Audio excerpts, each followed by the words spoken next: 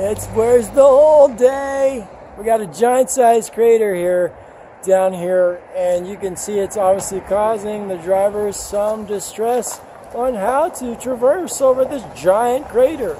And you'll also notice that there is a huge bicycle friendly lane, and I've been here probably about 3 or 4 minutes now and watched cars simply bottom out on this ridiculous sized hole. And the city's answer to help eradicate the hole is to throw down a bunch of gravel. This is exactly what happened to me on Magazine Street.